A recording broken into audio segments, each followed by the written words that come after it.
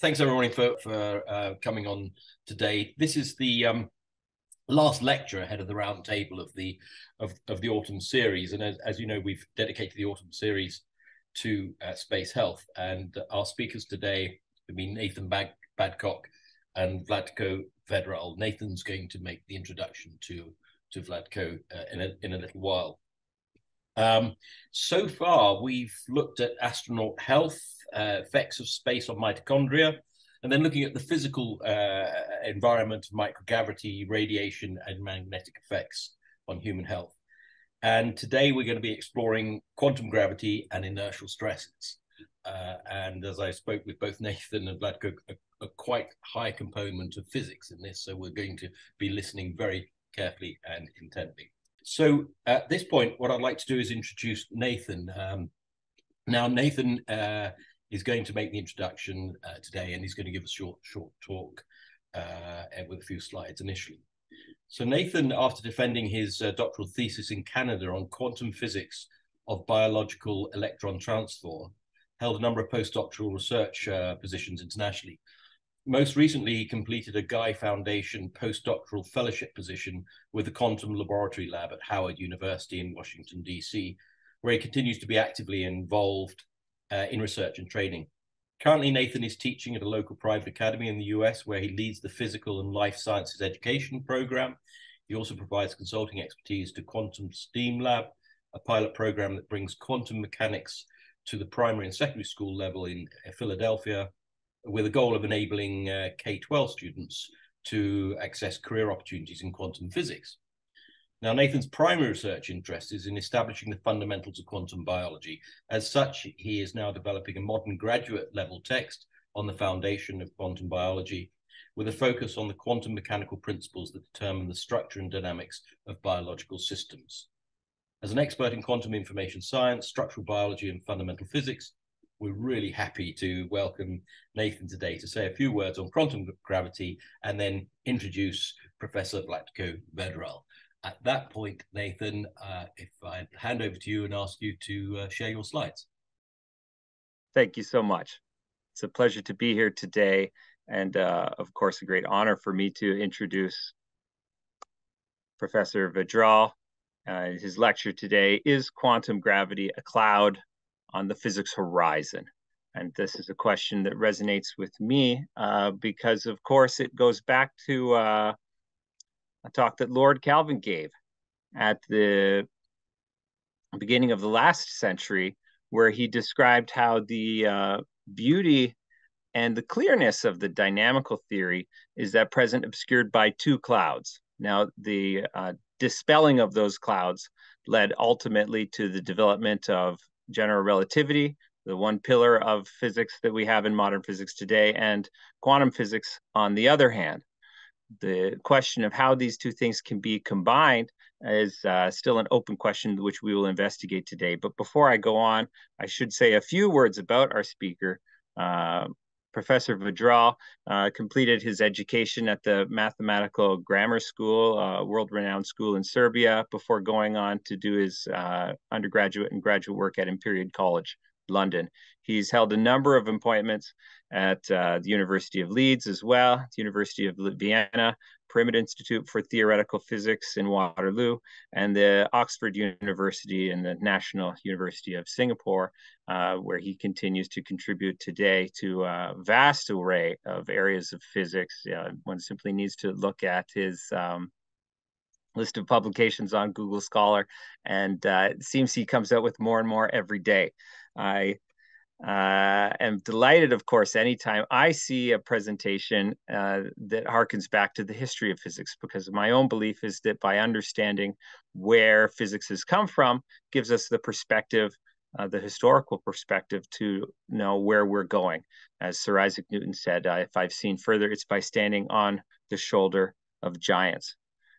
So with this idea in mind of standing on the shoulders of giants and surveying the horizon of physics, we may see even today that there are some clouds obscuring our view. And in particular, what is perhaps, the most obstruction, the most challenging thing to take in is the relationship between quantum mechanics and gravity, because at a glance, they seem like very different fields. Gravity studies very large things, planets, nebula, galaxies, black holes, and different parts of our universes. And of course, quantum mechanics is the study of things very small. But it's not fair to say they're unrelated. And in fact, there are certain assumptions of classical gravity that are not compatible with the quantum system. And there's a rather famous paper from 1977, Epple and Hanna, who argued that if we are to try to combine quantum mechanics with gravity as it stands now, gravity being a continuous theory in the classical Aristotelian sense, and quantum mechanics actually dating back to another Greek philosopher, Democritus, with the idea that everything is, shall we say, atoms and void, discrete particles in the vacuum. But we can't keep these ideas completely separate. And in fact, if we try to combine the two, it's kind of like they crash into each other because, of course, we have one theory that's continuous and the other theory that's completely discrete. So this has been a highly controversial article since it was published in 1977, because the very assumptions that they go into their argument are in contradiction with one another.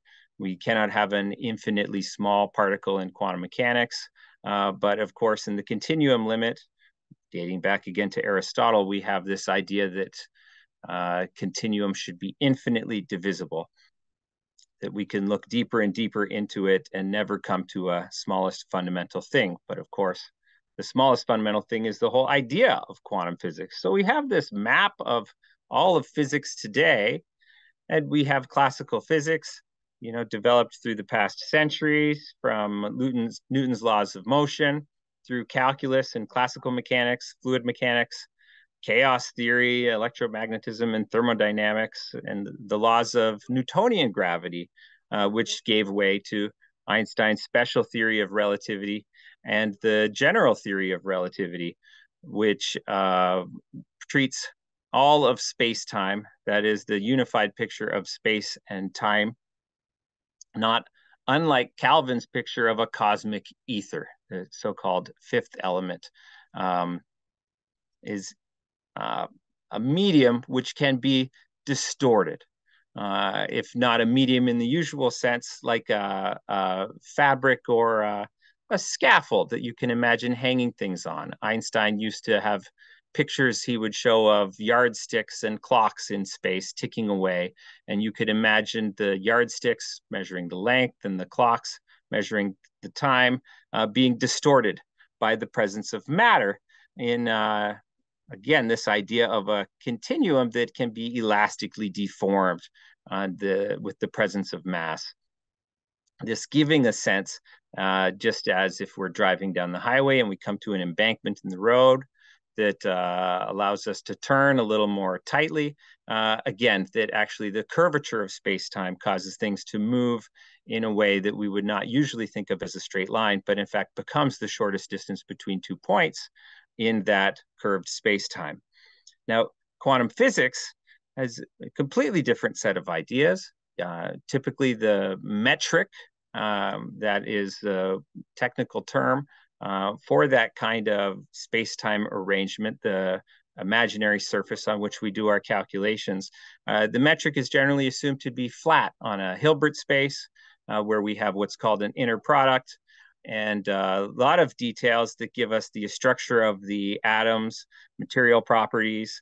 And now if we apply this kind of quantization of the metric in quantum field theory, we can get the creation and annihilation of particles, the kind of things you'd see in a particle reactor, nuclear physics.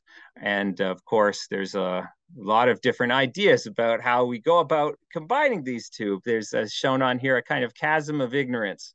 And the hope for the future will be able to combine the curved metric of relativity with the relatively flat picture of the inner product space in quantum mechanics. So what are we to do?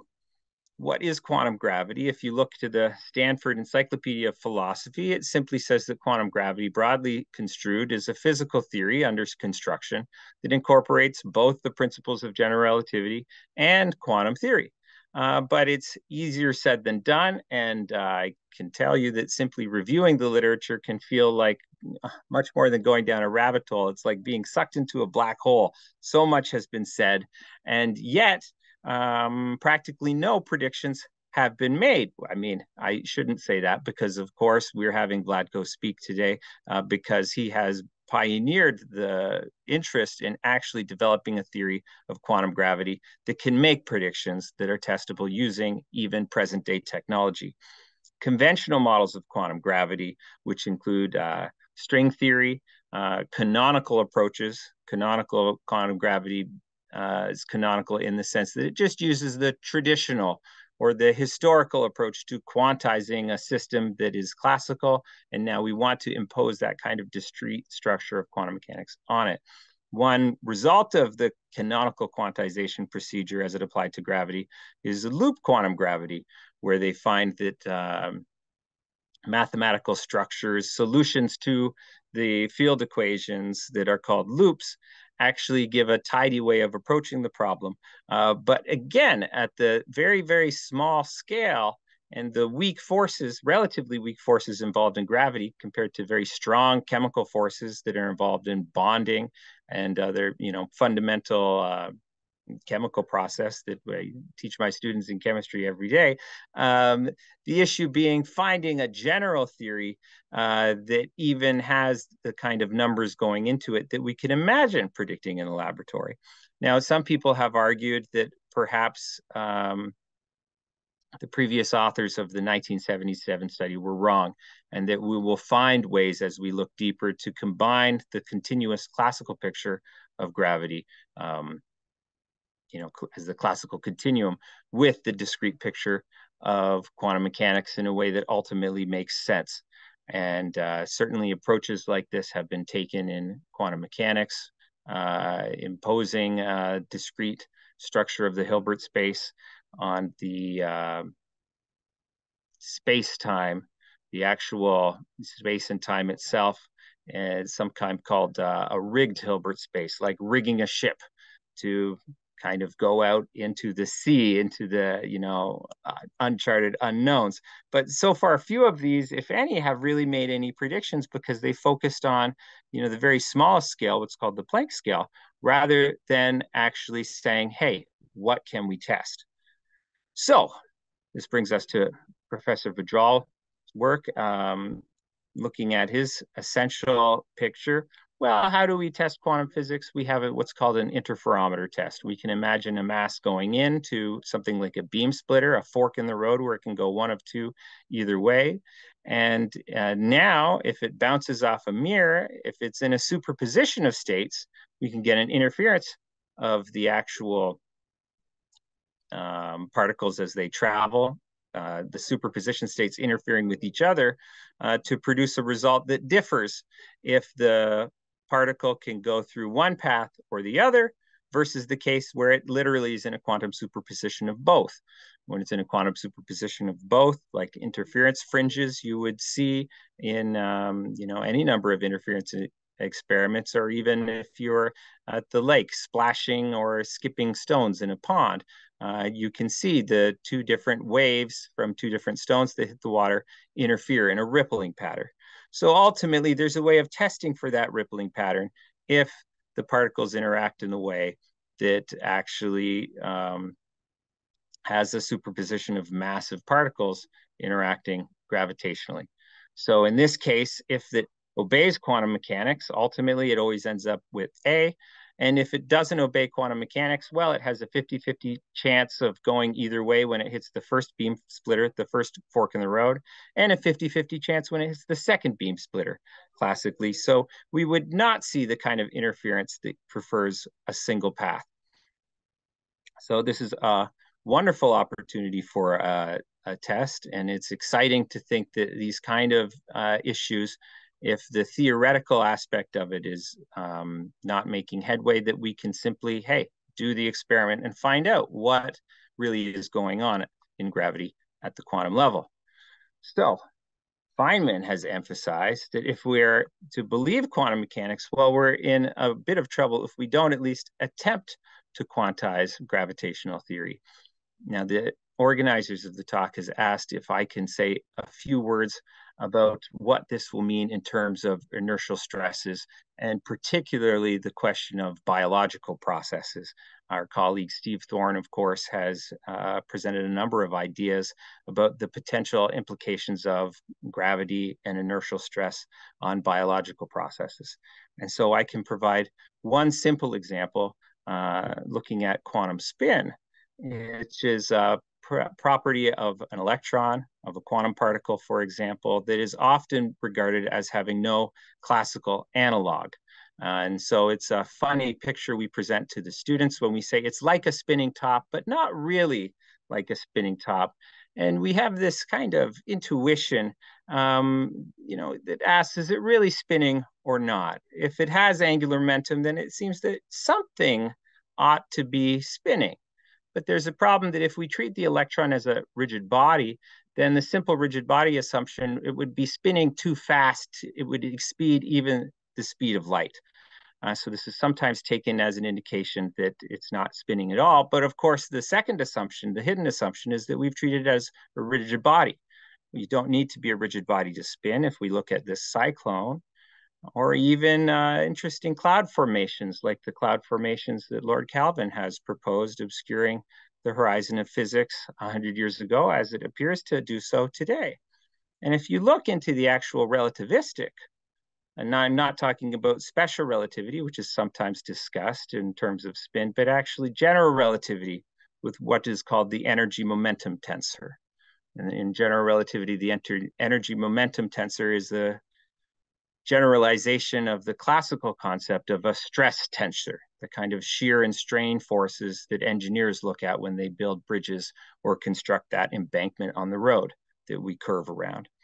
In fact, if you look at the energy momentum tensor in a naive way, without the need to symmetrize it, a special technique that makes sure all the conservation laws essentially add up.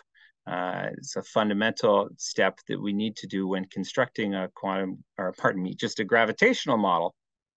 If we don't do this step, we have no reason necessarily to add spin. But if we are careful to symmetrize the generalization of the stress tensor, the energy momentum tensor, which actually describes the deformation of space-time around a spinning electron, then we see, in fact, that even an electron with orbital angular momentum must have spin angular momentum in order to preserve all the necessary conservation laws that translate from classical physics to gravity. So ultimately, we have no fundamental, the universe doesn't necessarily know the difference between gravity and quantum mechanics. And in fact, we can see if we look deeply into the equations that finding this compatibility is something that we can look for. Now, there's a famous question in gravity, the twin paradox, where we see two twin astronauts here, and one goes on a long space journey, the other one stays home, and the gravity relativity predicts that the twin on the long space journey will come back as young as ever, while the twin who stayed home has aged dramatically if it's been a long space flight. Now, this already introduces questions about how gravity influences the flow of time, ultimately biological processes like aging. And the issue ultimately is the question if gravity and quantum mechanics are combined. Do the predictions of general relativity ultimately hold over? Is there a way to properly test the influence of gravitation on quantization effects like the electron spin? And ultimately, can we predict the physiological processes in the astronaut using a combined form of gravitation and quantum mechanics? And will that truly, actually, as we would expect, obey the predictions of gravity alone? Or is there a subtlety there that we've missed? Sometimes I feel like it's looking at the horizon from space. and that looking at these clouds obscuring the horizons of physics can sometimes feel like staring into the eye of the storm. But you're not here to listen to me meander on about these kind of questions. I would rather pass the lecture over to Professor Vedral, who has, I think, gazed more deeply even to the eye of the storm than I can possibly imagine. So thank you for your attention. I hope you've enjoyed this brief tour of the horizon of physics, the cloudy points, and the mysterious black spot at the center of the hurricane. Without further ado, Professor Vlatko Vedral. Thanks very much for that really nice introduction. It's a wonderful introduction to put things into perspective, and I will try to maintain that level to make it really simple and accessible. I'm really grateful to the Guy Foundation for this invitation and to be able to discuss issues that I think I'm very much interested in. Nathan already explained really nicely that this is one of the potential clouds on the physics horizon, because if our two theories, quantum physics and general relativity, basically they are sufficient to explain all the physical phenomena that we have tested so far. If they are ever to fail, it's possible that they will fail at the intersection where both matter. And actually, as you've seen from Nathan's nice introduction, this could happen in many situations, in the microscopic as well as the macroscopic domain. So there are many things to test, certainly many things we don't understand. But what's exciting, and that's what I want to get to at the end of this, is that we are technologically in a position to test some of these ideas. And that seems to be hugely exciting to a physicist like me, that we are not just going to be left at the level of speculations, but we can really try to at least disprove some of these statements. So I'll give you a very brief intro into the key ideas of quantum mechanics, and then I'll try to communicate why sometimes people think that something different might happen with gravity. Possibly one of the biggest dissidents, if that's the right word, is my colleague Roger Penrose. And I think if anyone has been visible enough and vocal enough about collapse of quantum mechanics, it would be him. I will completely disagree with that in this talk, and I think that's the exciting bit, that there is a great deal of disagreement, and that's precisely because the area is not understood. It's wide open, and there are many different theories to test it. So quantum physics originally was really all about uniting the world of particles, on which I guess the first proper theory of physics, Newtonian mechanics, is founded. And then subsequently understanding waves, still within classical physics. Of course, we owe it to people like Faraday and Maxwell. Faraday introduced the idea of a field, of something that's really wave-like, that's necessary to explain electromagnetism and light, that there's just one aspect of the whole thing. And these two somehow sat very uncomfortably with one another, in the sense that it's clear that both are correct in their own domain, but conceptually they are very different to one another. The fundamental entities behave very differently. So Newtonian particles always exist in one place at a given time, move at a well-defined speed, and that's really all you need to know, the position and momentum of all of this to calculate anything you want. For waves, as Nathan said, even water waves, of course, exhibit this phenomenon of interference, that you get many waves coming together at a single point. You need to take them all into account, and they will somehow interfere to produce either something bigger than the sum of all of these waves or something smaller. They may cancel out.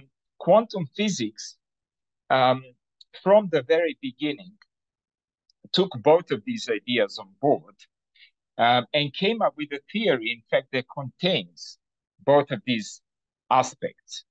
That caused a lot of confusion in the early days of, actually, it still causes a lot of confusion, but I think some people should probably know better. But I think in the early days of quantum mechanics, there was a lot of debate about how can it be that fundamental constituents of matter, as well as the chunks of energy, are both waves and particles at the same time. What does that even mean?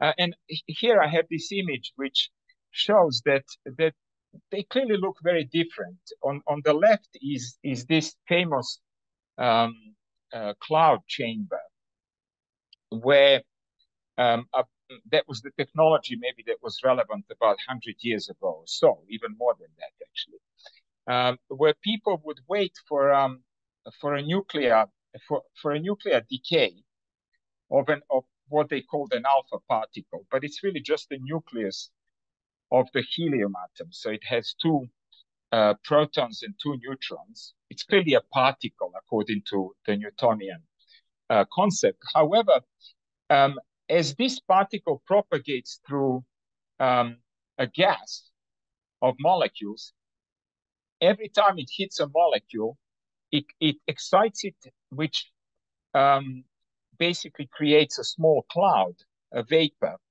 and you can see this. It's actually very easy to make this. I think you can make it in your kitchen these days in 5 minutes. In fact, you can watch a nice YouTube video how to make a cloud chamber.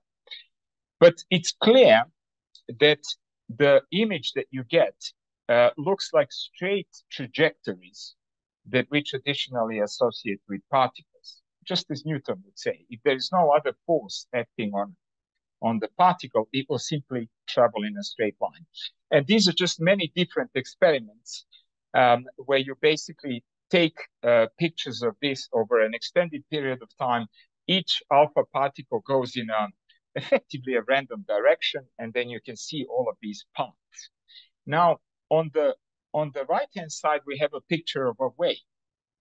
And the question for the early quantum mechanics was exactly, why does the left-hand side, if we claim that the alpha particle should also behave quantum mechanically as a wave, why doesn't the image from the experiment look like the right-hand side picture? Why does it look very Newtonian? And the first person to really explain this in great detail and properly, I think, was Mott. I think Darwin, funnily enough, Charles Darwin, but not the Charles Darwin, but his grandson, was a person whose writing I like a lot about, on this topic. And I think he started this explanation, which then was done in much more detail by Mott. Heisenberg, as you will see, contributed to this, and certainly ultimately Schrödinger also subscribed to this perspective. So here is what quantum physics suggests to us, that in fact, when the alpha particle comes out, this now goes to the core of quantum mechanics. It's the key principle. It's called the superposition principle. And the statement is as follows. When the alpha particle decays, it really decays in all directions simultaneously. It takes all these paths at the same time. So it doesn't just take one trajectory, but it goes into a superposition of all possible trajectories. However, when it hits along one of these trajectories a molecule in a particular direction, that acts almost like a measurement. Because now you can say, oh, it's going in this specific direction.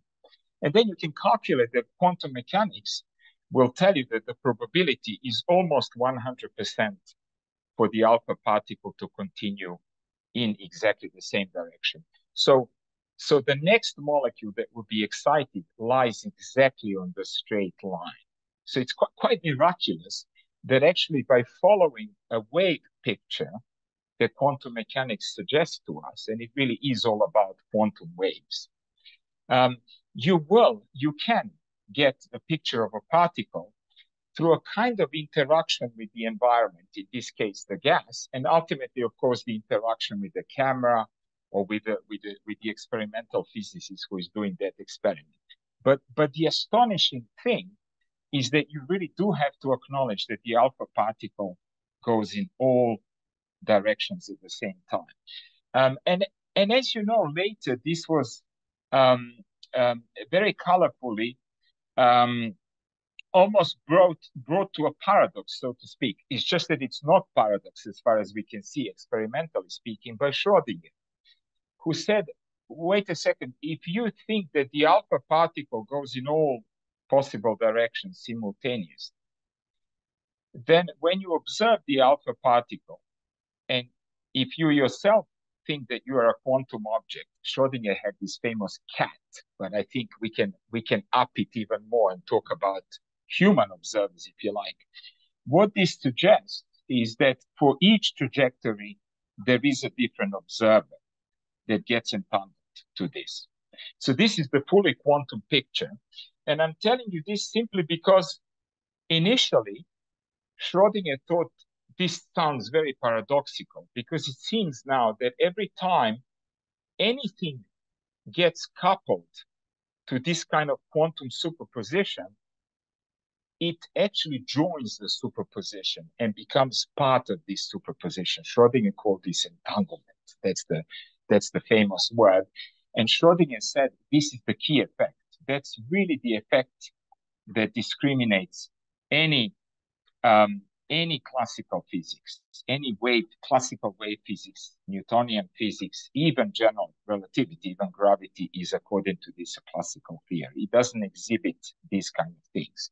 But quantum mechanics has it there in the very foundation. And in fact, everything, as far as we know, can be in these entangled states. We've tested this with, particles of light, with photons, with simple atoms, nuclei, even subatomic particles, subnuclei, and so on, going up to more and more complex molecules. And we know that even complex molecules that maybe have 10,000 atomic units, which is quite big for a physicist, can actually interfere.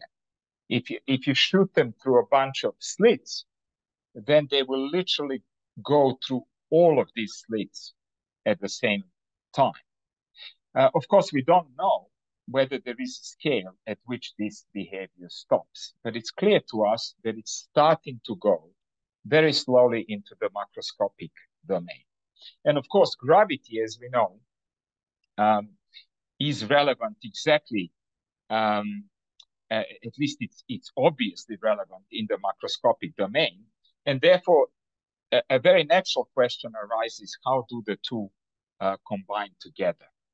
So let me distill the key messages from quantum mechanics, and then I will talk about this problem of quantum gravity. So according to Schrödinger, and not just according to Schrödinger, but many other people, and this is what I think is one of the main messages as well of quantum mechanics, is that measurement, there's nothing special about quantum measurements. It simply tells you that the measurement apparatus, which is one quantum system, becomes quantum entangled to another quantum system. So much as the example that I gave, where when an observer looks at the alpha particle, it will see one trajectory that the alpha particle takes. But quantum mechanics says All of the other trajectories exist. It's just that they're correlated, they're entangled in Schrodinger language to other observers. And this is something we can test, at least up to, like I said, certain degree of complexity. We can't test this with human beings yet, but people like me hope that even these kind of superpositions must be tested or might be testable one day. Different topic, and we can discuss it if there is an interest. So I like this fact that quantum mechanics doesn't just unify particles and waves and everything becomes the same kind of entity that's capable of superposition, entanglement, but it applies to observers as well. It says there's nothing special about observers. They're simply other physical systems. And any kind of entanglement between any kind of two or more physical systems effectively constitutes a measurement.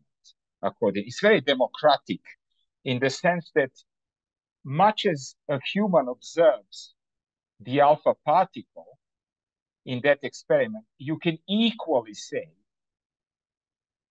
that the alpha particle observes the human being. Of course, the alpha particle is probably not conscious unless you are a panpsychist. However, the fact that the correlation has been established and to each trajectory of alpha particle corresponds a different state of the measurement apparatus is certainly undeniable in quantum mechanics. And this is a beautiful picture because it's very different to what you frequently read about quantum mechanics in the popular press, that, you know, there are collapses. When you make a measurement, you influence reality, you change the world and all of these things. None of that is really true, I think. And that's probably clearer now than certainly in the early days of quantum mechanics, simply because we've tested it in all sorts of different domains. Schrodinger, particularly in his lectures in the 50s, early 50s, emphasized this very much. He disliked any collapse. He disliked discontinuities. He didn't like quantum jumps. I think there was a famous statement where he says, if quantum jumps turn out to be real, then I should have been a plumber, not a physicist, and so on. No spooky action at the distance either, by the way, which is interesting, despite entanglement, which is real. Now, there's one further thing I want to add to this, and then we'll be ready for the punchline, if you like, actually, and this input from Heisenberg. How did Heisenberg think about all of this? Heisenberg was the first person to write down the initial laws of quantum mechanics. He was the guy responsible for the initial breakthrough. It's an ingenious paper. No one understands it. There are books written about how he did it. It's written almost in a magical way, completely using intuition. Very little watertight, 100% logical reasoning. It's a paper that exemplifies beautifully the difference between physics and mathematics in a very transparent manner. Here is what Heisenberg said. Maybe this is one of the rare equations I will have. But as I said, we all learn it in high school. I think we can all handle it. Heisenberg said something really clever. In fact, I'm quoting Dirac, who realized what it is that Heisenberg was doing. I don't think Heisenberg quite realized it like this, but that's because he was breaking through. He was literally inventing a new language and a new theory, or discovering. So basically, he would say, what we need to do is only one thing to get from classical mechanics to quantum mechanics.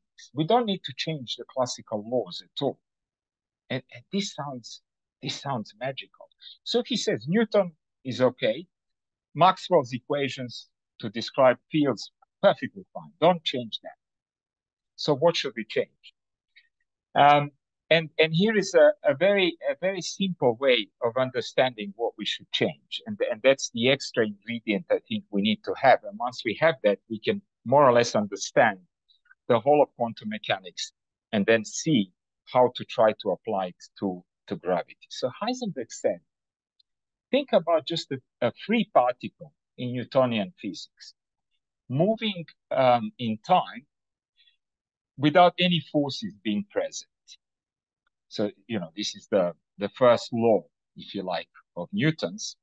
And it simply says, I think we all know that the position x at some time t will be equal to the initial position, whatever it is. I could have chosen it to be 0, if you like. Initial position of your particle plus the speed of that particle times time. That's it. So that's basically a straight line. If you plot position against time, it will be a straight line where the velocity is the gradient, and the velocity doesn't change in time because there are no forces by assumption acting on this particle. It's a straight line. It's just that, as I was telling you, in quantum mechanics, it's not a straight line. It's more like a wave. It goes in all directions simultaneously. So how do we get to that? And here is the ingenious idea of Heisenberg's. He says, don't think of x, don't think of the position and the velocity as numbers. Don't think of the particle is sitting 5 meters away from the lamppost and it's moving at 5 meters per second. This is how a classical Newtonian mechanic would actually say this. Heisenberg had the idea that these quantities are not just real numbers, but they are what Dirac called Q numbers, quantum numbers. They are operators if you're a mathematician. And the key, they are matrices if you choose to represent them as a matrix. Not just a single number, but they are arrays of numbers, many numbers at the same. You can see where the superposition comes in through this idea. And here is what Heisenberg says. If you multiply position at one time t, with the position at the initial time 0, that's not going to be equal to if you multiply them the other way around. This is the famous Heisenberg's uncertainty. And it applies to different positions. It applies to positions and speeds or momenta, as we like to call them, and so on. So Heisenberg said, think of the law being still the same law, but the entities that you put inside, instead of these x's and v's, are no longer just numbers. They're basically these more generic entities that don't commute in the language of a mathematician. So that means you have to be careful how you multiply them, in which order. And the next line is simply that bracket, which is called the commutator, which tells you that the difference between the two orders, xt times x0 minus x0 times xt, in fact, is not equal to 0. For Newton, this would be equal to 0, of course, because 5 times 6 is equal to 6 times 5. There's no question about it. They commute. But for Heisenberg, the realization was that what we should be doing is acknowledging that there are more general entities than just numbers. They are Q numbers, not C numbers, not classical numbers, as Dirac would call them, but quantum numbers. And that's all there is to it. It's a beautiful idea because it says, don't modify the laws of dynamics, but upgrade the quantities inside this. You can see that this requires a lot of ingenuity, a lot of guesswork and intuition. And actually what this gets you, and I don't want to really bore you with the details of this, it gets you to acknowledge that the trajectory of the particle now shouldn't be thought of as a straight line, but it should be thought of as something that spreads as the particle propagates, much as a wave would spread, any kind of wave would spread due to its dynamics. So that's the amazing thing. And now Heisenberg says, let me go back to the alpha particle experiment. So the alpha particle starts here, and as it spreads, if the gas is dense enough, so you can test this actually by changing the density of the gas. If the gas is dense enough, it will soon encounter the first molecule. And that molecule, by entangling itself to the particle, will act like a measurement. Now, suddenly, you know that the particle cannot be in a region larger than that molecule. And then the next step comes in. According to quantum mechanics, it again wants to spread. But now it hits the next molecule. And this next molecule localizes the particle, and so on and so on. So basically, out of this wave-like behavior, but quantum with Q numbers, quantum wave-like behavior, you can in fact derive through a sequence of these collisions with molecules, sequence of entanglements in the Schrodinger's jargon, you can actually derive the straight line classical Newtonian trajectory. This is a mind-blowing picture. Everything works like this in our universe. Everything. Just apply this. If you think that our consciousness, everything we do inside the brain is based on the dynamics of atoms and molecules, then it's exactly how the thinking works as well. That it starts in many different. This is the level to which I would like neuroscience to get to in terms of the sophistication of experiments, so that we can start to ask similar questions in that domain. And I think we will find quantum effects at small enough scales and fast enough times. But that's a different topic. But I think this applies to everything as far as we are concerned. So here it is. And I think basically, I think with this slide, we will have enough information that I can tell you the key issues with quantum gravity. And then I will leave it at that, I think, because probably we just have to wait for the experiments to tell us which way to go. So the first 3 points are the points I already said come from the Mott and Schrödinger logic. But the fourth ingredient now says fundamental elements of reality are these weird quantum numbers. They are not real numbers. Don't think of reality as having real numbers attached to every point in space and every instant in time, as Newton would have it, or as Faraday and Maxwell would have it, or as Einstein would have had it as well. But think about these numbers as these more generalized numbers where you have to be careful how you multiply them. You have to preserve the order in which you multiply them. And all of the quantum effects are simply a consequence of this thing. Quantum superposition, of course, is written into this logic. Why am I emphasizing this? Because if you open a random newspaper, you will read something along the following lines. Especially last year, when there was the Nobel Prize given to people who confirmed entanglement beyond reasonable doubt, at least with the particles of light, with photons. You will read a typical headline saying, physicists prove that there is no reality. I think you should just bin these kind of articles and newspapers, because physicists can never prove anything like that. That's obvious. What physicists can prove is that a well-defined, specific form of reality doesn't simply conform to the experiments. But that doesn't mean there is no reality. It just means there is a different kind of reality to the prejudice that you had based on whatever classical physics you know. So there is certainly a reality. Reality is independent of us. It's sitting out there. It's behaving in the way it wants to behave. And the jump we have to make to understand all of these quantum effects is that the data we need to understand the reality.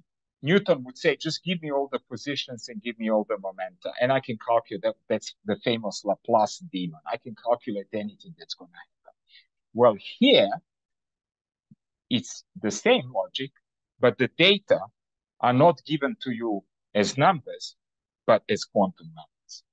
And the rest works exactly the same way. It's just as solid, as mathematical, as logical, as rigorous as any other physics.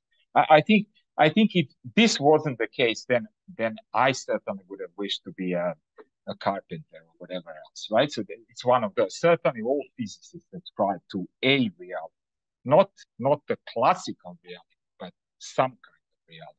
Otherwise, what's the point, right? So now I'm very close to, in fact, telling you about the key aspects, and I think then I'm happy to stop and maybe answer questions and so on. I'm not going to keep you too long.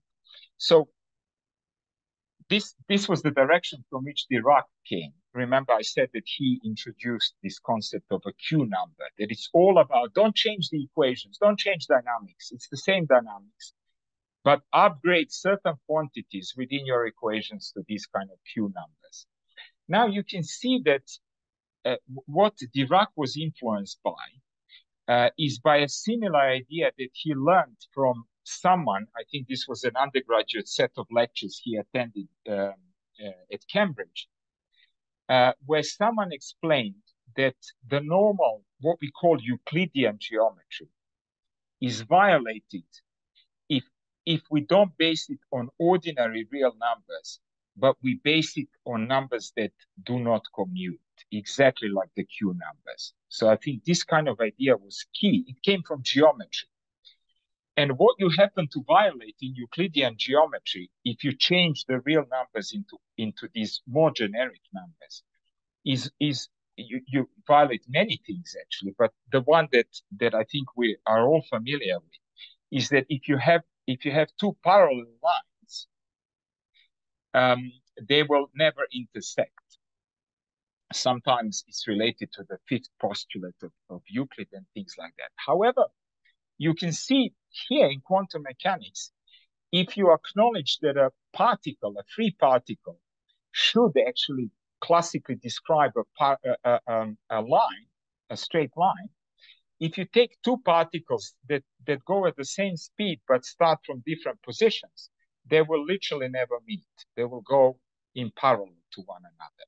However, quantum mechanically, because the logic is this quantum logic, the quantum numbers rather than classical numbers, each of these particles will actually spread as it propagates. And definitely, if you put, I'm here, it's a very simple drawing of two alpha particles now decaying, each of them propagates to free space. And if you put a detector somewhere in the middle, you will definitely, every once in a while, get two clicks. Both particles will be detectable in the region in between. And that clearly violates the classical intuition that two parallel straight lines should never meet. And now the punchline, which is true for all the physics that we do, and the question is it true for gravity? That's the point. It's true for all the other forces. I think this picture already gives you a nice way of visualizing. What we are now going to put on top of this is interactions between particles. So far I talked about free particles, but what if these two particles are charged particles? Think about two electrons. They are not neutral, they're charged. And now they behave in this very weird quantum mechanical way. They actually exist in a superposition of many different classical motions, if you like that kind of analogy. How should they now interact through the electromagnetic field? So two like charges tend to repel one another. So they will feel a force between each other. And of course, that force is explained through this Faraday idea that there is a field in between which communicates between these particles. But the force depends on the distance, as you remember. The force between particles depends on how far apart they are it goes as 1 over the distance squared. And in quantum mechanics, you immediately encounter the following problem. Which distance should I now take between these different particles? There are many distances because each particle is in a superposition of different trajectories. There is a very large distance between the endpoints. In some regions, they are almost next to one another. They, in fact, have a chance of intersecting. As I said, you can detect them in the same place at the same time, which means the force is much stronger. They are very close to one another. The question is, how does quantum mechanics now decide which of these should I take as the distance? And as always in quantum mechanics, the answer is take all of them. Take them in a superposition. Everything that exists in the quantum domain always exists at the same time. And we know that this is true, like I said, for all the 3 forces, as far as we've done experiments. But what we don't know, and that goes to basically to the core of this question, is would gravity behave in exactly the same way? So if you were to take 2 objects that have mass, in fact, according to Einstein, anything that has energy gravitates. So even 2 laser beams will be gravitationally attracting one another. The gravity is very weak there. We can't really test it properly, at least not with the present technology. But if you take 2 large enough massive objects, then you can ask, is gravity that mediates the force between these 2 objects, does it really exist in many different states at the same time? Is it in a superposition of states? And I think Nathan showed a nice picture from a paper that Chiara Marletto and myself wrote for Nature. And we wrote a little bit more detailed follow-up for Physical Review Letters, where we actually said that this is the idea that should be tested. So here is a very brief, and I will jump to to some of these experimental issues, and then I think I can stop there and we can discuss. And I have more slides if anyone is interested in more details. But basically, this simply summarizes this idea that if all the constituents, any particle can really be in many different states at the same time, then when these particles interact, whatever mediates the interaction, whether it's the electromagnetic force, the strong, the weak force, or gravity, is my claim here, it ought to understand what it means to be in a superposition, and it ought to respond in exactly the same way. So all of these experiments are very much like either the alpha particle or Schrodinger's cat, whatever it is that you like to have in mind as a kind of as the best example of the quantum behavior. And the question for us, of course, and that's the crucial question, is this the whole story as far as gravity and quantization is concerned? And we are very far from answering this question. So the question we are asking now is, even at the simplest level, at the level of very basic interactions that Newton was describing, even in the classical, in a pre-relativistic gravity, would gravity understand what it means to put a mass in a superposition of different states? And I think, again, I'm betting that the answer is yes. There are other people who are betting that the answer is no.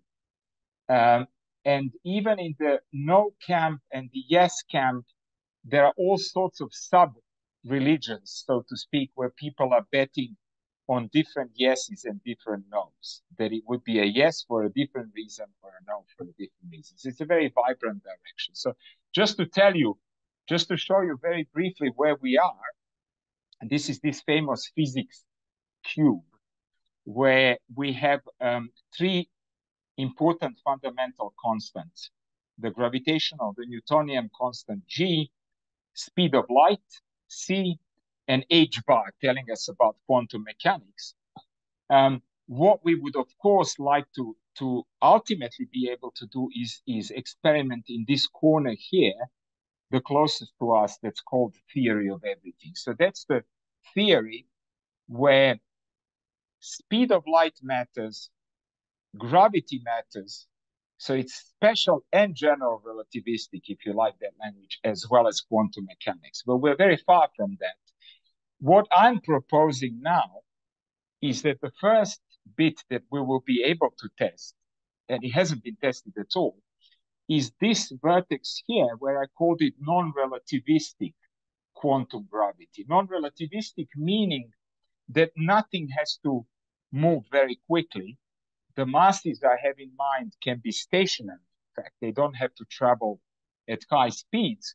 However, even in that domain, gravity and quantum mechanics might matter simultaneously. So we are kind of just about approaching this vertex. We tested special relativity on its own really well, general relativity on its own really well. Quantum mechanics, each of these axes has been tested reasonably well in physics, and now we are moving closer to combining them. And I think we are kind of now approaching this vertex at the back, non-relativistic.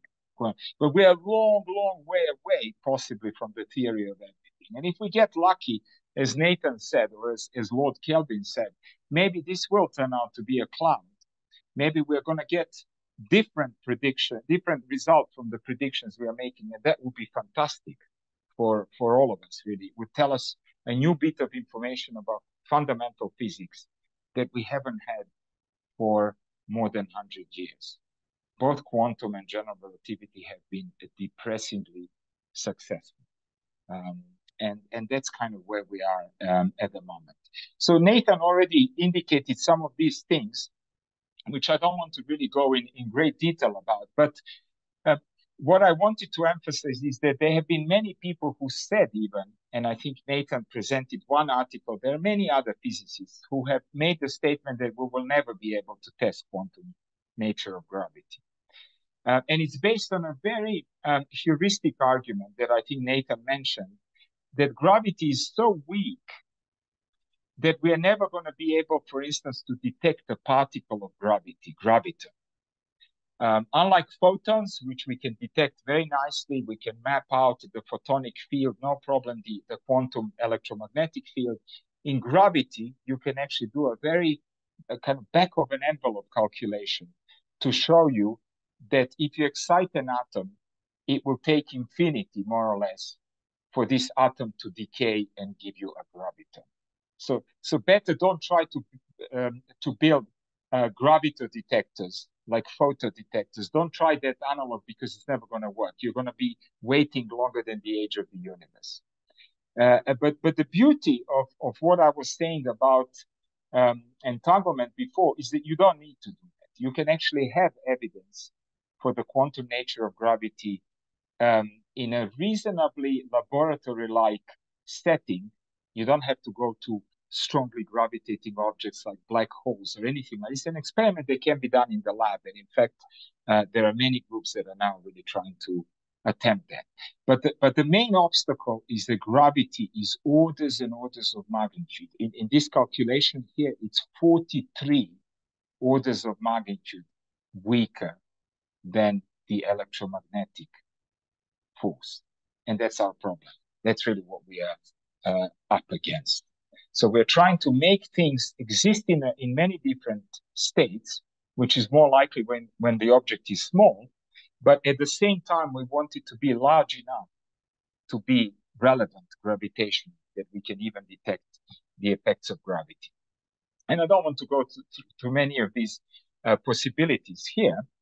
But one thing that people, maybe this is one concept from gravity that I think people usually think will be in conflict with quantum mechanics. And I just want to tell you what the prediction of mine would be, or people who are thinking along similar lines, that gravity surely ought to be quantum mechanical at this level. So this is a famous principle that Einstein realized, that called the equivalence principle. that you can't discriminate between acceleration and gravity. You know, he called this the happiest thought of his life. And the thought was this. If you're in a lift and you are, you know, and the lift detaches, and you are freely falling down. By the way, we know this from many space travel movies that we've seen now, even if we haven't experienced it ourselves, that free fall is actually very much like the Newtonian inertial frame of reference. In a free fall, you don't feel any force at all. Things exist as though there is no force around you. Of course, you will feel a very strong force when you hit the ground, but that's the electromagnetic force, not gravity. But while you are freely falling, any kind of test that you can do in your vicinity would just say there are no forces acting on anything. Everything behaves as though there are no forces around. Another way of putting this, if someone was accelerating your lift, you'd be stuck to what, you know, if someone was accelerating it from the bottom, you'd be stuck down to the bottom, almost as though you were attracted by gravity. Even if there was no gravity present, all you had are rocket engines that were strongly accelerating the lift. You'd be stuck to the bottom of the cabin, just as if you were basically sitting on a massive object. And that's what the equivalence principle says. Now, why do some people, and I think again, Roger Penrose is the most prominent person, who would say that quantum mechanics violates the equivalence principle? And I think that's a correct statement, but what it violates is the classical equivalence principle. And that's always the case with quantum mechanics. You need to upgrade the equivalence principle to basically include quantum mechanics to this. Let me just show you this slide to see what I have in mind. If you have a massive object and you put a test object close to it, it will start to accelerate towards it, as we all know, just from basic Newtonian physics. The question now for a quantum person is, if I put an object in a superposition, if it's in two places at the same time, and now I have a test particle, which way is this particle going to go?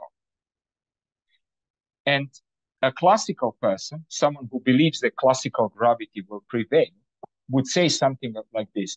It will either go one way or the other. It will either be attracted, according to the equivalence principle, towards this mass here located, or towards the other mass. And this obviously violates quantum mechanics. If this is what you mean by the equivalence principle, then it's definitely in opposition to the superposition principle of quantum mechanics. However, what I think will happen here is that this test particle accelerates in two different directions simultaneously. It starts to basically spread and starts to exist in a superposition of different trajectories, much as what I was saying about the alpha particle or any other quantum object that we've tested. So that's a clear prediction there. And in fact, the experiment that Nathan described, and I will get to it now to conclude, is literally testing this kind of idea. If I have a mass in a superposition and another mass in a superposition, what does this really mean as far as gravity is concerned? And I will let me get to that, because I can simply show it with an image rather than showing you the slides that give you all of these references. So here is a very simple image, slightly different. This is a top-down, so to speak, slightly different from the, this is only from Physical Review Letters. I think Nathan showed you a Nature paper, and they usually have fancier pictures. That's almost a way of upgrading your paper from PRL to Nature, to have these pictures. However, joking aside, you have a mass, two masses that are the same, if you like, even. They weigh the same. You put one mass through through an interferometer, which means you really create a superposition of this mass. You let it exist like that for a certain period of time. Time goes, let's say, from left to right on this picture. And then you do that with two masses simultaneously. And the key idea you're testing is that when the top mass exists in two different locations at the same time, and the bottom mass also exists in two different locations, how should I understand the law of gravity that tells me that gravity goes as 1 over r squared, r being the distance? Which distance should I take now? And quantum mechanics says take all of them, include all of them simultaneously. Gravity, in other words, ought to get entangled to these masses. That's the prediction of quantum gravity, even at the level where you can test this. So basically, here is one distance, here is, D1 and D2 distances, as I call them. And if you include all of these effects, the interesting thing is that you can find a regime where these two masses become quantum entangled. And that's why what we believe is that measuring this kind of entanglement between massive objects would be a crucial evidence for the quantum nature of gravity. You simply could not explain it in any other way. If gravity didn't transmit quantum mechanically, if there was any return to classical physics, to classical numbers and so on, none of this would actually ever work. And if you put in some numbers, I don't want to bore you too much with some of these things. If you put in some numbers, just to give you an idea, is that the masses you need are still much larger than the ones that we've been able to quantum mechanically superpose and interfere. So there are probably a few orders of magnitude larger than the molecules I said people were diffracting, but we are getting there. So here I chose a pico or nanogram mass, a picokilogram, if you like, nanogram mass. And the extent of the superposition that we require is about a micron, which is doable. So these superpositions, the masses should exist 1 micron apart from each other. And the time over which this has to be kept is about a microsecond. So it gives you roughly the regime in which you have to be in order to be able to entangle two masses, quantum entangle two masses only through the gravitational field, no other field present. And that's very interesting. So what you're testing really is whether gravity has the full features, even at this simple Newtonian level, whether it has full features of superpositions, entanglements, and whether it's underpinned by what, like I said, Dirac called Q numbers. That's really the gist of it. I don't want to, like I already indicated, there are predictions which would disagree with this. I know when I talked to Roger, and I think we regularly discuss this, he would certainly say that this would not end up in an entangled state. So there is a clear, here there is, and that's the beauty of physics, that we can afford to think about simple enough situations where we can make definitive predictions, and then you can have people agree or disagree. So there are various versions of gravity that would be refuted by this. And there are various versions of gravity that would be confirmed, but we wouldn't necessarily know how to discriminate them from this test only. So I don't want to go too much into any other questions, because simply they may come up, and I think what I've already mentioned is quite a lot. Let me just go to conclusions to summarize the main message. So it seems to me, at least at the level that I've been talking, that gravity is understood by general relativity is not a priori, is no more incompatible with quantum mechanics than any other field. And to me, that's interesting, because Nathan already indicated that many people have written many papers that these two theories are completely incompatible and so on. I fail to see this. And in fact, when you examine each of them in a bit more detail, I don't think that this kind of view can be substantiated.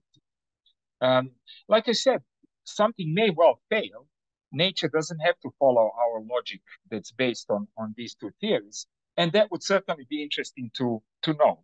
But it seems to me that that need not be the case. That's certainly a possible outcome. The key thing to conclude this is really that you should upgrade all of these relevant entities to Q quantum numbers. So even the gravitational field itself now becomes, I think Nathan mentioned the metric, which is the key entity in it's an object that tells you about distances in space and time. This object would now no longer be telling you simply about classical numbers, real numbers as distances, but would have to be upgraded to this kind of quantum number. And there are many ways how to do that, and this can all be tested. And so that's really the main message, that even at the level of our current technology in the lab, not necessarily in space or close to very strongly gravitating objects, it seems to me we can actually test this. The next order effect, which also could be tested under some circumstances, is then, of course, a big question. What happens then? Would quantum mechanics still prevail, and so on? It seems to me, yes. It seems to me that there is a certain internal logic, but of course, the higher up you go in this hierarchy, the smaller these effects are, and the question is, are they really observable? Will they ever be observable, and so on? And the final point I'm making is exactly along these lines, that what we desperately need is really experiments in any of these directions to really tell us whether we're doing something wrong, and at least to inform us partially what we should be doing. Thank you very much for your attention.